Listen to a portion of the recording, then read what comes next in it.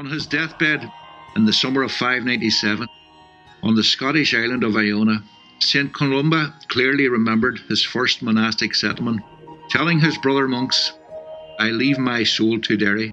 The St. Columba Heritage Trail is unique in recalling the connection between Columba and the settlement on the Foyle beside the oak grove, which gives our city its old Gaelic name, Derry. It focuses on the shared Christian heritage of this ancient place, linking the old walled city of Londonderry with the monastic city of Derry. Please come on a journey of exploration with us.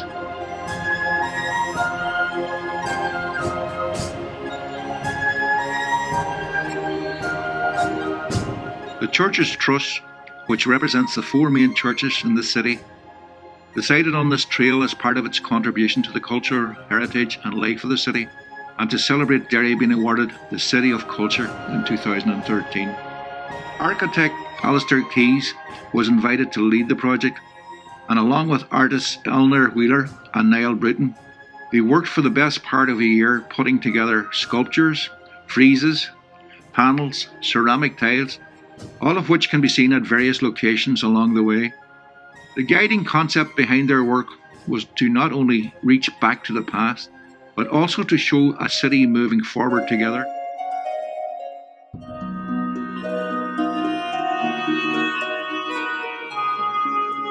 During a tour, Eleanor Wheeler, seen here, took pilgrims to the start of the trail at St. Columba's Park on the waterside to explain the thinking behind the various pieces of visual art that can be seen along the way. Here, as we can see, is located a 5-metre bas-relief frieze that has a functional use as a seat for travellers before setting out on their walk, but also, as Eleanor explains, can be used as a guide for the trail ahead. It is a map, and on it are not only details of all the main sites, but also many of the symbols associated with the life of Columba, not least of which is a dove, which is a constant theme across the entire trail. This is not in any way accidental. The name Columba is a Latin word for dove, and his Gaelic name, Colum Kill, means column, dove, and kill of the church. Therefore, he is the dove of the church. The dove has also a wider meaning as a symbol of peace. I am joined by Fiona Fagan, who's the Chief Executive Officer of the Church's Trust. Welcome, Fiona. You're the group behind this project, this trail.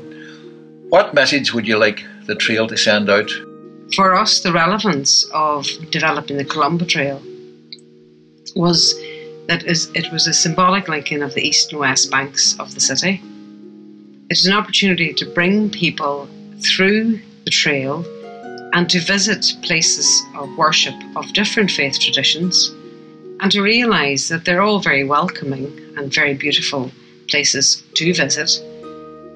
And then finally, that the whole topic of Columba, the whole trail, is an opportunity for us to share what we have in common. So do you envisage future projects somewhere down the track as well? Absolutely.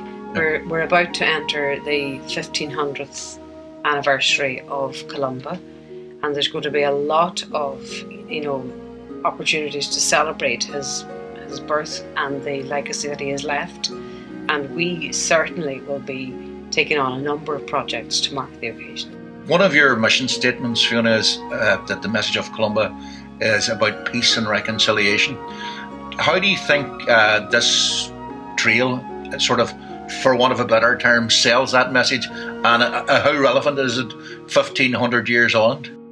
Well, it sells the message in that there's a thematic linking between the different sites that are all based on peace symbols, and so that's critical throughout, and it links very much with the Church's Trust's ethos and the fact that we are very much about churches, communities, schools standing together to embrace diversity and to celebrate different cultures. Tourism would be obviously a good money spinner. Do you see this project helping in that regard, helping the economy by bringing in tourism? This project certainly will. The trail itself has already had some impact and will have more. And we use this trail, the Columba message, in so many ways.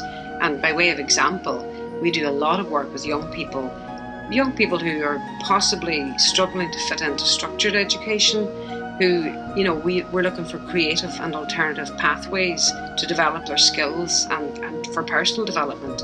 So we would introduce them to concepts like tour guiding, like how they create beautiful images of their city.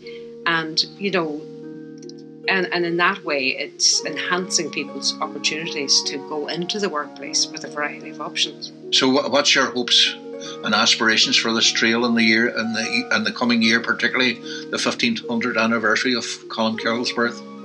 Well, my hope would be to see it tramped a lot, that there'd be a lot of people coming through the city and taking part in different projects linked with it, and who explore the concept of our common Christian heritage and enjoy it.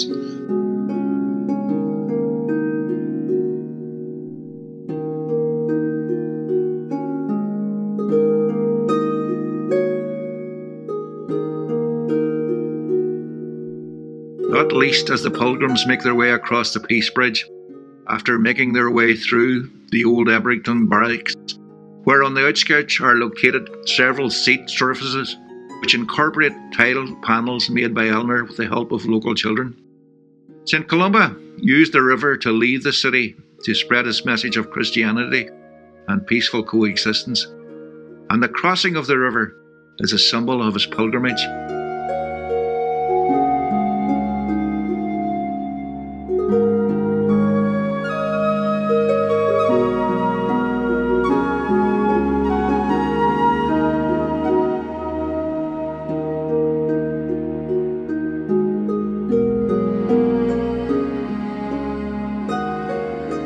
So 300,000 people walked the Camino in 2017. The numbers have been steadily growing in recent years. Is there a potential for a Camino type trail in this area based on the Columban Trail? Do you think there is enough interest in something like this in this area? Absolutely, there's interest, especially if they can put a roof over Derry and Donegal. It would make a big difference. But yes, I mean, I've walked part of the Camino myself a number of years ago, and it was a fantastic experience. And in the same way as the Camino in Spain, people walk it for religious reasons, but not just for religious reasons. It's for the camaraderie, it's for the community spirit, it's for the enjoying the great outdoors. And I think that absolutely could be achieved here, because we have a fantastic potential product in a trail for people to hike with their friends and just take in. Look, you're the manager, as we said, of the Peace 4 initiative. What do you see for future projects in this area? I think it'll fit really well in the Peace Plus programme. We do have further European funding hopefully coming. Probably not this year, but maybe next year. And I would love to see some involvement from the Churches Trust in that. They have handled the money and the funding that they've had this time from Europe fantastically well and achieved a great lot of value in what we've seen delivered. So I would be delighted to be working with them again.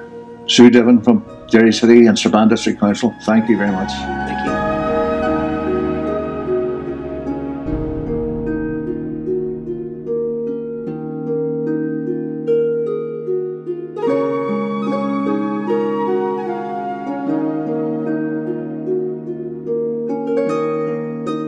Joined here by Geraldine O'Connor, who's the project worker with the Churches Trust.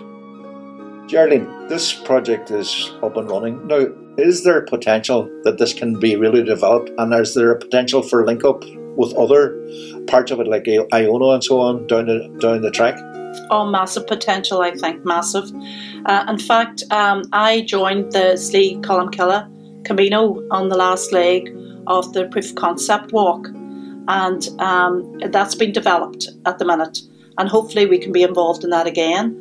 I'm also included in a group with at Scotland, and also I have been got in touch with a group in Kells.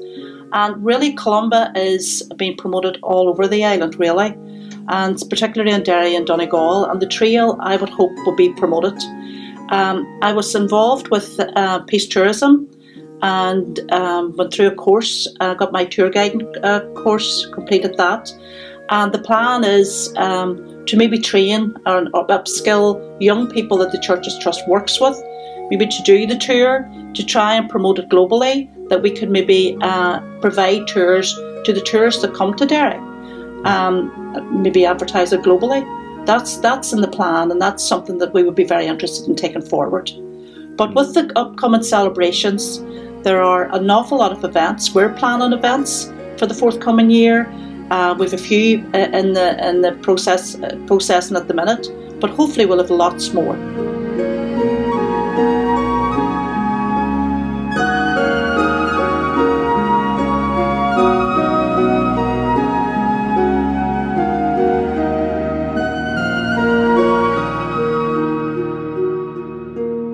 Built adjoining the famed walls, the first Derry Presbyterian Church was founded in the city in 1690, when Presbyterians received a grant from Queen Mary in recognition of their part in the siege of Derry the year before.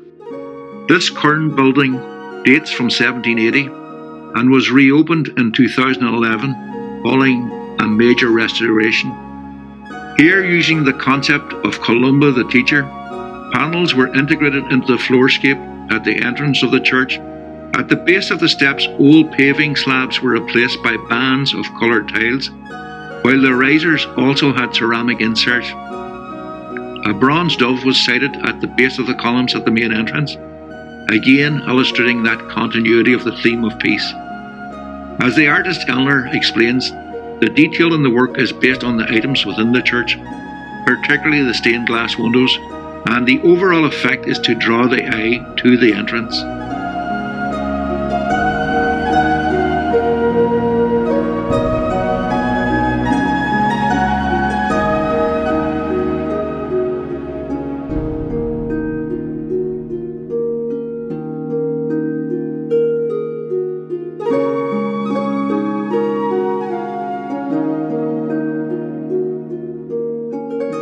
St. Augustine's has a very ancient history. It is in this site that it is believed that Columba erected his first monastery in 546 AD.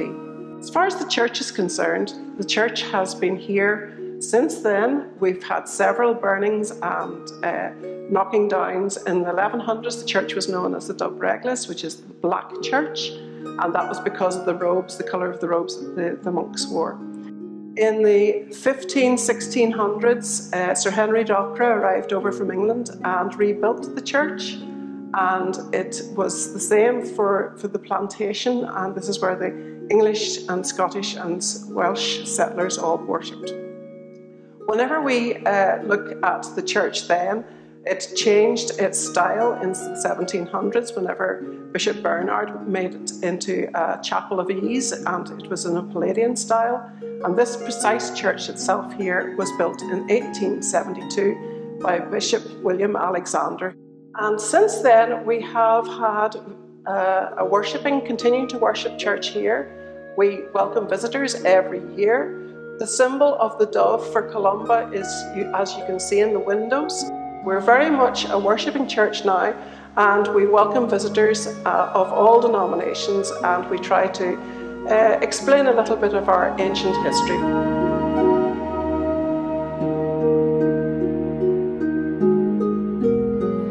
Here we see those on this part of the trail leaving St. Augustine's, known locally as the Wee Church on the Walls, walking along the famed walls. They are believed to be the last complete circuit walls in Europe and were built over a 5-year period between 1613 and 1618 by the Honourable the Irish Society as a defence for the English and Scottish settlers against the native Irish. To get to the Long Tower Church, the pilgrims pass through Bishop's Gate, one of the main gates on the walls, which takes them out of the old city. The Long Tower Church claims status as the site of Templemore, the Great Church, and the ancient Dub Reglis, the Black Church, so there is a dispute between St. Augustine's and the Long Tower as to which was the original site of Columba's monastic settlement. While it's doubtful the issue will ever be resolved, both churches treat the claim with respect, and it has deep meaning for both.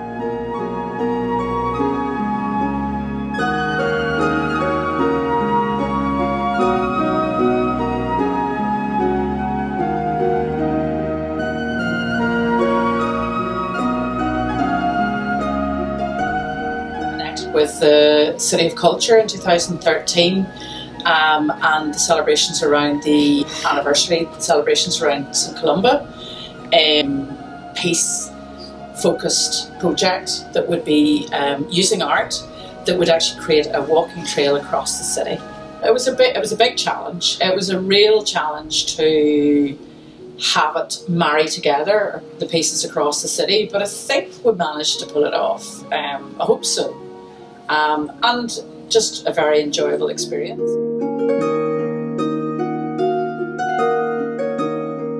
We're here now at St Columba Stone. This stone lay in St Columba's Wells for hundreds of years.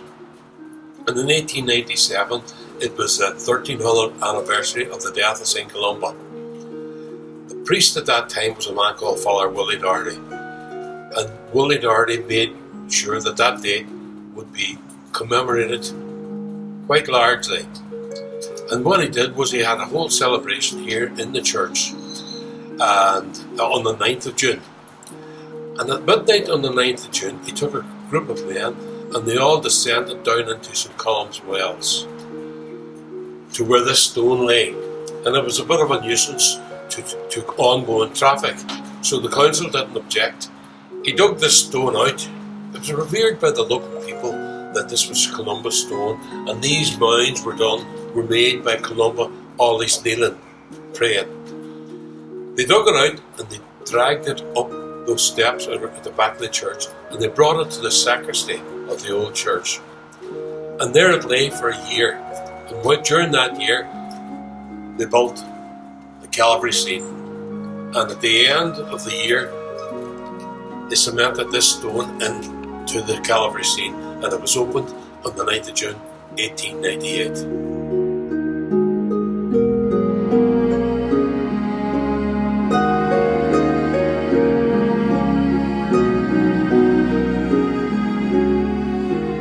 We are joined here this morning by Marilyn Scouse, Deacon of the Methodist Church.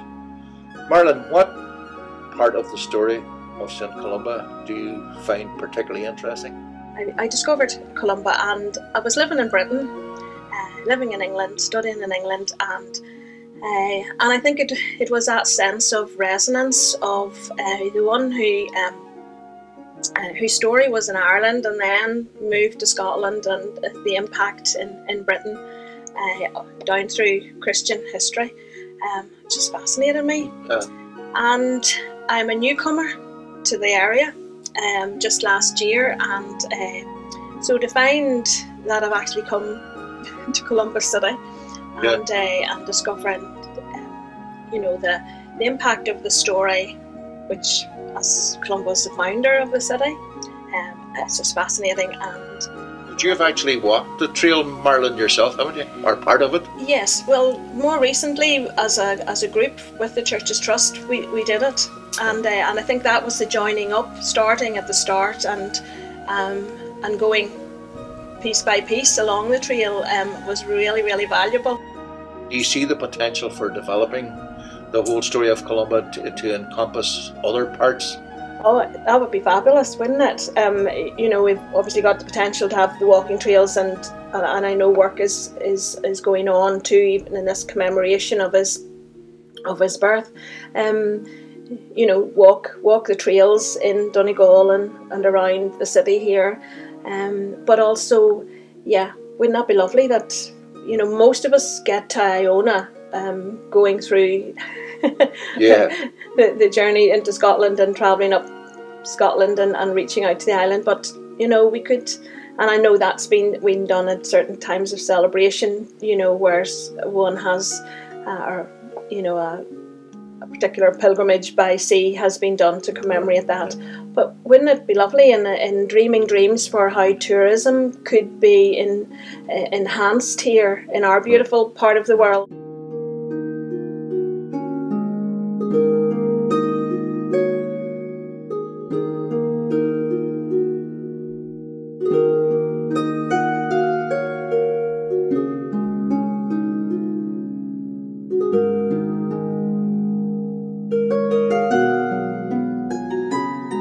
foundation stone for the church at Carlisle Road was laid in 1901 by the Duchess of Abercorn, and it was opened 2 years later in May 1903. At the time it was stated it was the most beautiful church in Irish Methodism. Here, Columba the peacemaker and his links with Ireland and Scotland are celebrated. Colourful glazed ceramic panels have been inserted in the porch of the entrance, with the tiles based on the life of the saint, his care of the sick, the poor and the needy. Passers-by can also see the beautiful artwork, and if you choose to stop and read the motto on the entrance path, it states the church has embodied the mission of being friends to all, enemies of none.